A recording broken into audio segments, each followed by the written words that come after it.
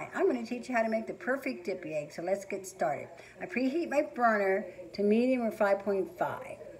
Okay, my burner is preheated.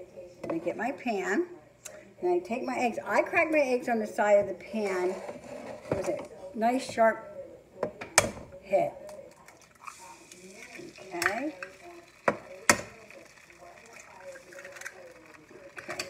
So now it's time to season your eggs.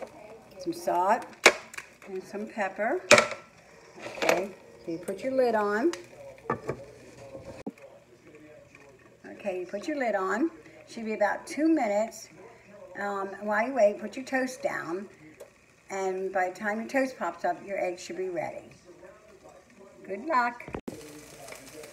Okay, the eggs are done now, so let's slide them onto the plate. See if I can give you a better shot. The perfect fried eggs. Good luck and enjoy.